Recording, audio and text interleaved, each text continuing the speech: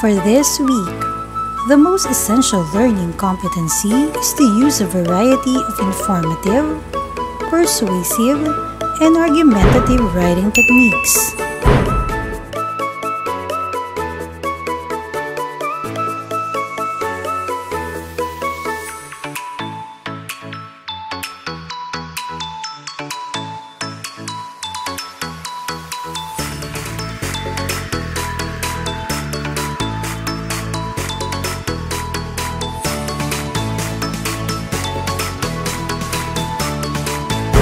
Good day, everyone! I am Teacher Arlene, and it is another great week of learning in English 10 for the third quarter, week 3. In our previous lesson, we learned to compose an argumentative essay through outlining, writing a thesis statement, and identifying the types of argument claims. In this lesson, we will learn how to choose the most effective ways to get your message across and explore on techniques to help you apply them in informative, persuasive, and argumentative writing.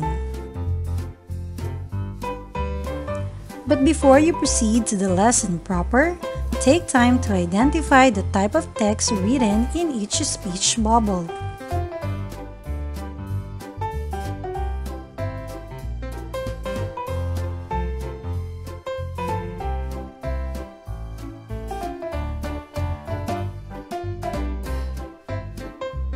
Now that you have accomplished the first task, let us explore on the writing techniques of these different text types.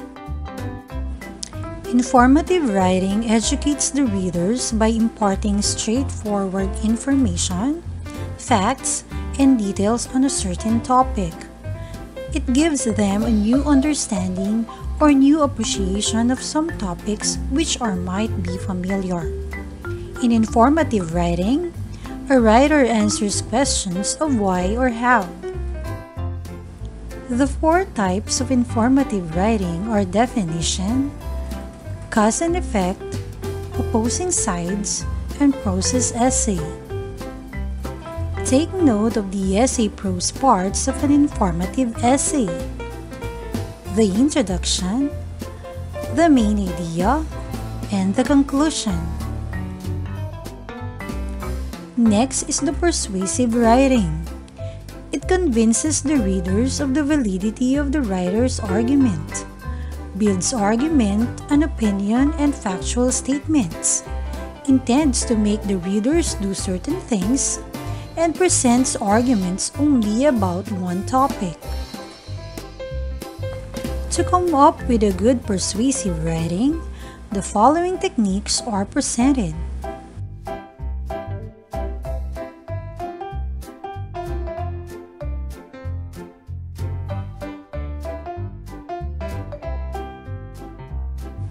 For the parts, there should be an introduction, a body with at least 3 reasons for your opinion, and a conclusion.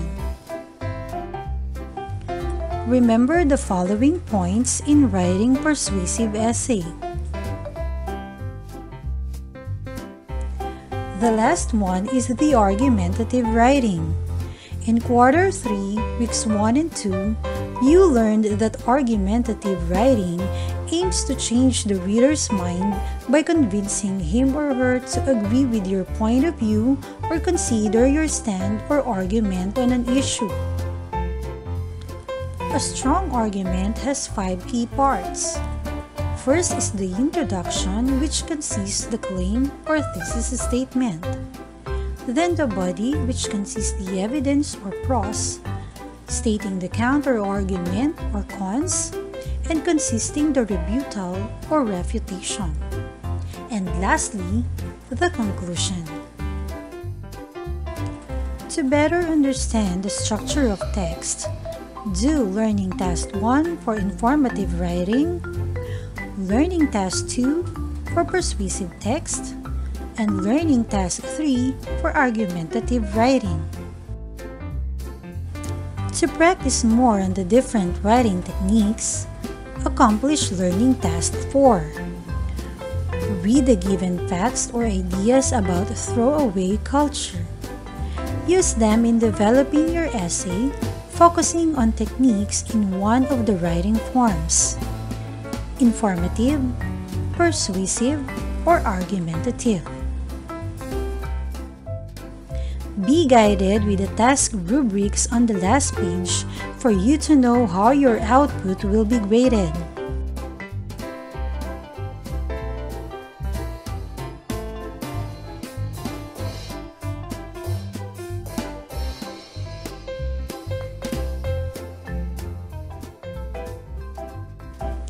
In this part, it is your turn to reflect on what you have learned from this lesson.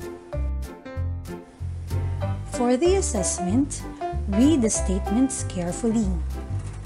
And on your paper, write agree if the statement expresses truth about argumentative, informative, and persuasive writing, and disagree if it says otherwise.